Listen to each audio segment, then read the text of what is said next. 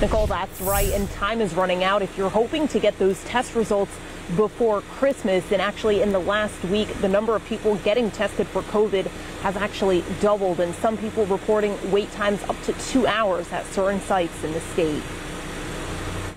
Demand for testing has surged for two major reasons. COVID cases are rising, and many want to be cautious during the holidays. We're all symptomatic in the car now, so we're here just to be sure that we don't have COVID. Just to be safe, care about my loved ones, and, just want to make sure before I see a bunch of people that I'm COVID-free. Some waiting in line at testing sites for 2 hours. Connecticut currently has around 400 COVID testing locations across the state. Governor Ned Lamont says the state is increasing its testing capacity with new clinics and expanded hours at existing ones. He also wants more tests available for walk-ins. Another issue is the turnaround time to get results. CVS says it's giving back results in 1 to 2 days, but other places say the wait is going up. So we're seeing it's about 3 to 4 days turnaround times.